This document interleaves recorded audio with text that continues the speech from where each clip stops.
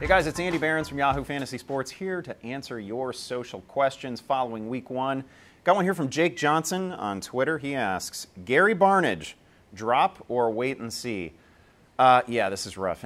Anytime you get a 0 from a player in opening week and maybe he was a later round pick, you're awfully tempted to cut the guy. I do have to say there were no tight ends who necessarily popped in week one who are absolute stone cold must-adds.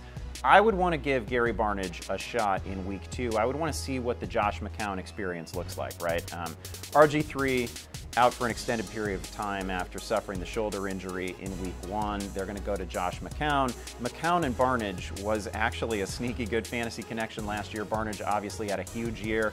Let's give this a chance. There's a really good chance that Barnidge is going to be a primary option for McCown moving forward.